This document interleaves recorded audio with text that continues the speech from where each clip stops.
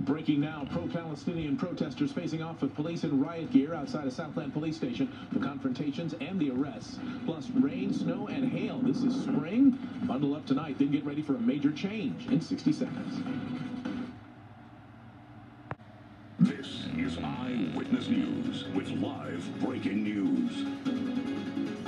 We begin with breaking news at 11 o'clock. A large group of protesters gathering right now outside the Claremont police station. This is connected to a protest that happened earlier this evening at Pomona College. Gabe Santos live in Air 7 HD, tracking it all for us. Gabe.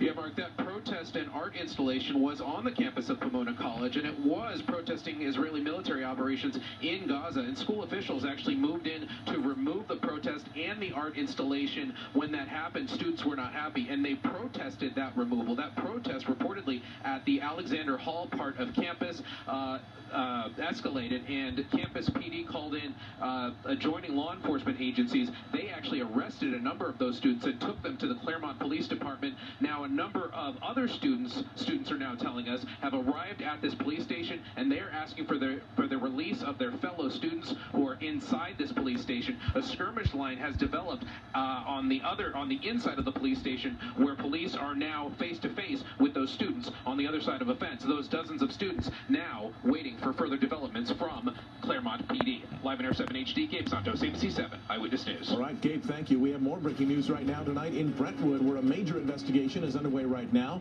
over a home invasion robbery. This happened along South Gretna Green Way near Shetland Lane.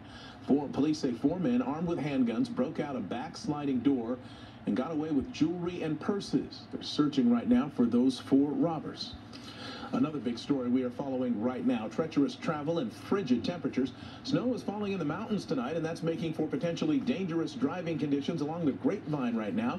We're going to get a live update on the travel troubles in a moment. But first, let's get the latest on the conditions with our meteorologist, Dallas Raines. Dallas, what a day in Southern California. Right now at Big Bear, it has finally stopped snowing, but look how cold it is, 21 degrees under partly cloudy skies. Well, let's go down into the valley areas. Plenty cool there, too. Van Nuys 48, but at least it is clear now. We've had some showers today.